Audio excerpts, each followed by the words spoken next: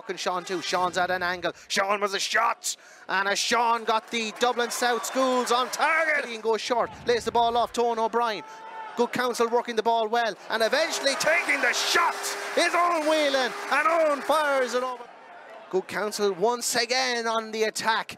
Dublin South not getting respite. Oh, what a brilliant score from the wing. Almost Good Counsel have made them pay for it on that occasion.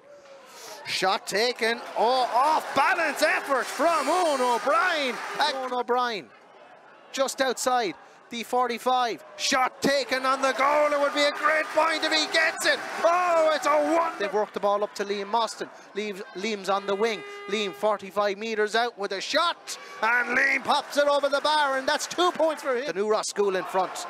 Great catch there again. Is that George O'Connor?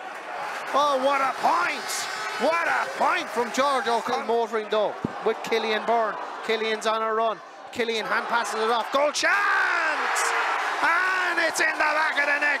Cillian beats his man and he goes on a great dashing run. And can he get the score to match? Cillian Byrne puts it over the bar. The feathered man. He's over the ball, and on the ball now is Niall Fitzgibbon. And that would be a great score if he puts it over from the centre of the field. What a great score. In possession is David Dungan. He passes the ball off to Niall Fitzgibbon.